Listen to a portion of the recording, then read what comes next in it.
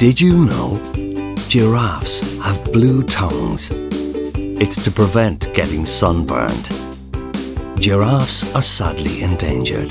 That's why Dublin Zoo has supported the Giraffe Conservation Foundation and Rothschild's Giraffe Project to ensure that they have a sustainable future. Dublin Zoo recently joined the United for Biodiversity Coalition to help raise awareness about the biodiversity crisis and protect all species that live around the globe and at home here in Ireland.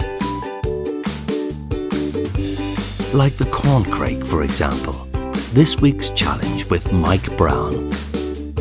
Explore your garden, local park or your schoolyard with an adult and see if you can find 3 different types of leaves.